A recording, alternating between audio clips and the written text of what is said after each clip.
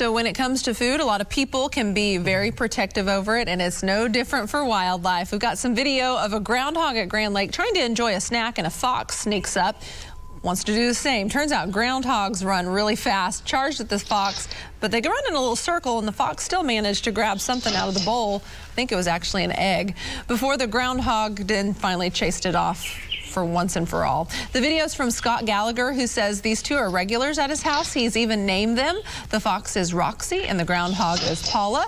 He told me they both had babies close by, so he thinks they were not only protecting their meal, but also their little ones.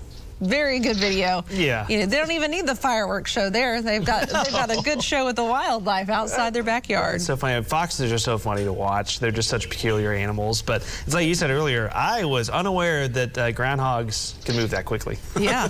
They've got some zooms.